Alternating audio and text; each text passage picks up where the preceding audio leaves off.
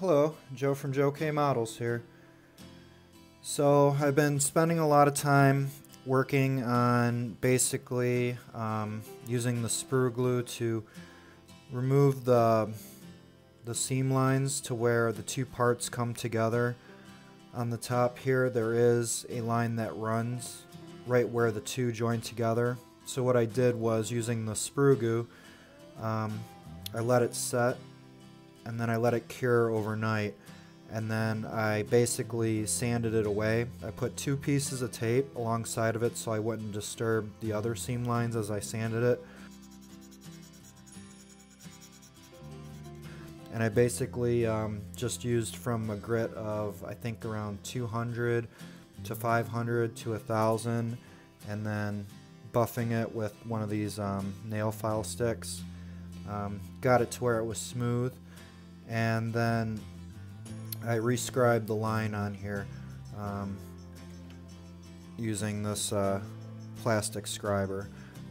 So this thing works really good. It is easy to dig in a little bit too much into the plastic with this if you use too much pressure. So just basically very lightly kind of going over that line, and then using guide tape. Here's what I was using for that. So I put this guide tape down and then just very lightly basically scoring it using the weight of the scriber to get that part in there. I was able to get that.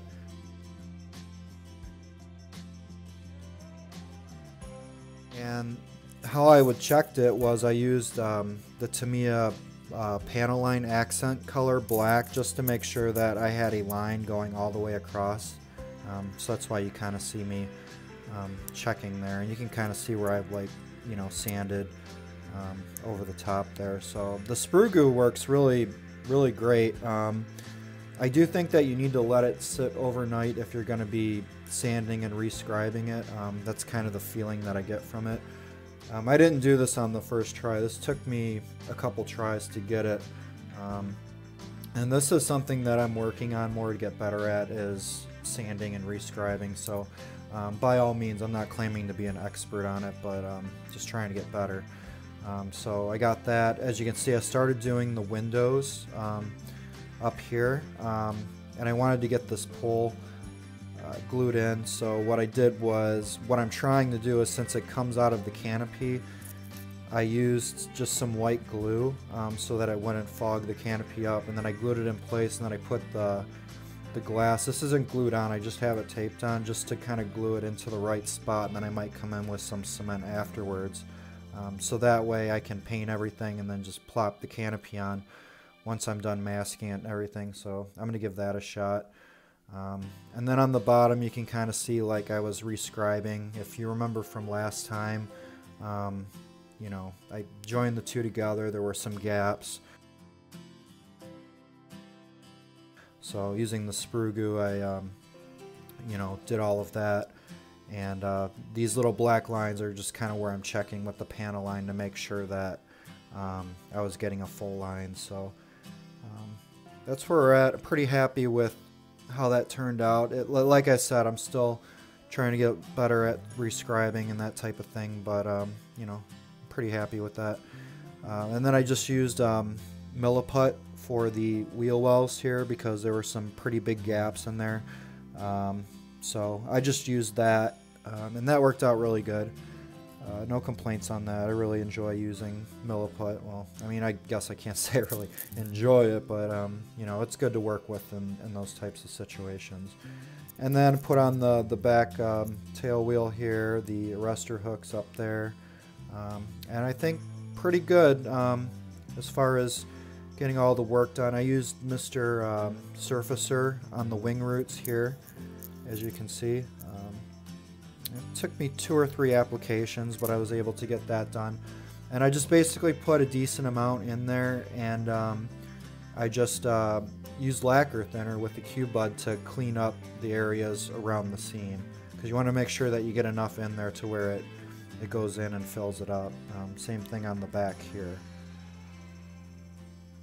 So I think we're pretty much all set with all of the body work on this. I have to finish masking the canopy, obviously, so that's going to take a little bit because there's a lot of windows here, but moving right along. Another thing that I was looking into was, and you might remember me talking about this from last time, was the colors of the island down here and the color of the cowling and everything. So it comes down to, it's kind of a black-blue color. It's, from my research, it looks like it's comparable maybe to a sea blue from Tamiya. But what ended up happening with some of the planes as they weren't getting as well maintained is they would start to fade from the sun. So it started off with this very black with a hint of blue in it on the island and on the front cowling. But as the sun would constantly like beat in there, it actually faded the color out a little bit. And it turned it almost like maybe like more of a gray color. So with that in mind, I was just going to paint it that original color, but since I'm going to be doing some weathering with you know, hairspray and making it look a little bit worn, I think that I should also take the same effort on the island inside. So I think I'm going to go with a Nadal Black to just kind of show that little bit of fading in there, and then maybe with the cowling, that would have been something that would have been, you know, more maintained. Probably would have painted it more, and I'll link the article in the description if anybody wants to read about this stuff, because I show some examples of how the paint faded over time. So the cowling I might have closer to that original color with some new chipping on it. So that's kind of the angle that I'm going to go with it. So just wanted to give an update, show you where I'm at. Getting pretty close here to getting to some of the more creative, fun stuff like the painting and all that. So appreciate you checking out the video. This is Joe from Joe K Models.